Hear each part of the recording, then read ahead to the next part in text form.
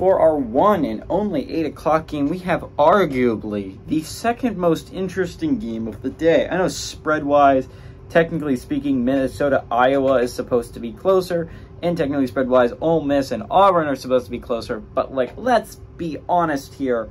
No one wants to watch Minnesota and Iowa play football. That's really boring, and Ole Miss is probably going to destroy Auburn despite the spread not being very high. Utah... by the way, I spoiled it. 8 o'clock, game number 14, Utah is 5-1. Trouble number 18, USC, who's 6-1. USC favored by 7 on Fox. Nate Johnson's gone 39-72, thrown for 499 yards, 3 touchdowns, 0 interceptions. Jaquindon Jackson's had 61 carries for 333 yards and a touchdown. And Mikey Matthews had 21 catches for 202 yards.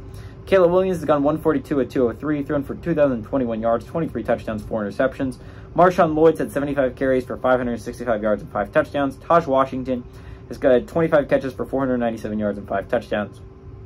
USC's 13-9 against Utah all time, although the last 3 games have gone to Utah, so they're making this a lot closer. They beat them once in 2021, and they beat them twice in 2022 in the regular season and in the conference championship. Utah has had USC's number as of late. And this is an elimination game. You know, I said earlier, it's 2 elimination games today. This is the second one. Whoever wins not only stays pretty decently in the Pac-12 playoff picture, especially if you're USC, right? Like, your loss is out of conference. You're still very deep in that the Pac-12 playoff picture, just in the playoff picture, period, no matter knowing how much we know about the Pac-12 and how good that football league is this year. You're gonna have a good shot if you win out, if you're any of these football teams. But one of these football teams will be eliminated next week. One of them will not be. I'm going to be talking about Utah regardless next week, unless Washington State pulls off an epic upset and USC wins. Then I won't be talking about Utah either way. But I think what's really interesting is this is strength against strength, right? You're talking about Utah's one of the best defense in the Pac-12, maybe even the country, right? This is a great defense. And then USC's offense went off the rails a little bit last week against Notre Dame. Didn't think that their defense wasn't going to be the weak spot.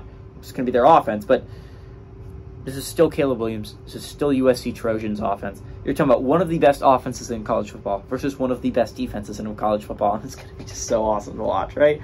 The reason Utah was able to beat them in the regular season last year, right, was because their offense was good. Their offense was good with Cam Rising, and that turned into a shootout.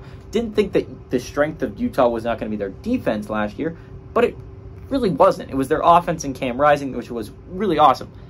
This hasn't been the case this year. A lot of Utah's game plan has been run the ball a lot.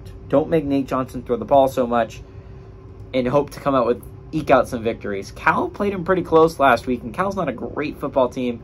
USC lost last week to Notre Dame. It's a big game for both these football teams. Utah just needs to keep just hanging in there until maybe Cam Rising eventually comes back.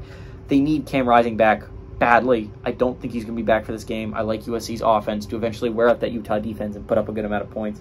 At least more points than Utah can match. Give me USC to win and cover at home.